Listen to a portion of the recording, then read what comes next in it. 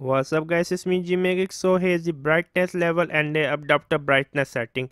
As you can see, my Sony Xperia X is on full brightness.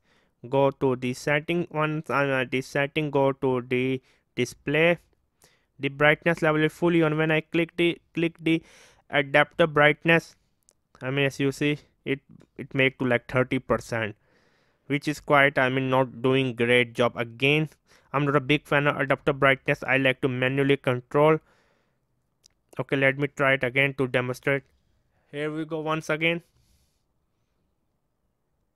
The result is in front of you.